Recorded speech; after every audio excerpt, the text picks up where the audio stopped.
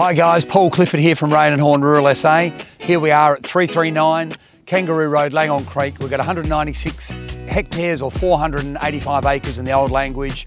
A good, reliable chunk of cropping ground, suitable for cereals, canola and beans if you choose.